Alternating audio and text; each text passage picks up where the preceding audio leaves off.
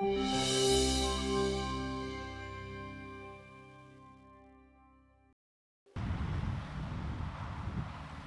much nutrient should farmers use to help their crops without contributing to runoff? U.S. Department of Agriculture researcher Eaton Codling is trying to answer that question at the Agricultural Research Service facilities in Beltsville, Maryland. The plants only take up so much. Okay, so you do not want to apply excess of any nutrients. So that's why you do your soil test to find out how much a plant needs and apply it accordingly. At USDA test plots, Codling is studying the use of byproducts like poultry litter ash and gypsum as crop nutrients. These contain phosphorus and calcium, which are common ingredients in many fertilizers.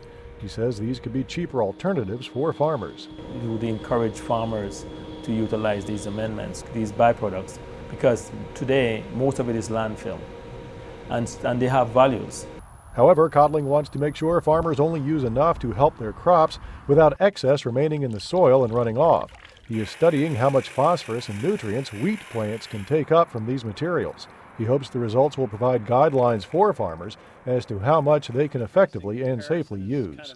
They have nutrient values to help build the soil, and I believe that if we utilize these materials safely in the environment, find which of them is safe to use, and use them in agriculture, I think is beneficial just to farmers as well as to the environment. In Beltsville, Maryland, I'm Bob Ellison for the U.S. Department of Agriculture.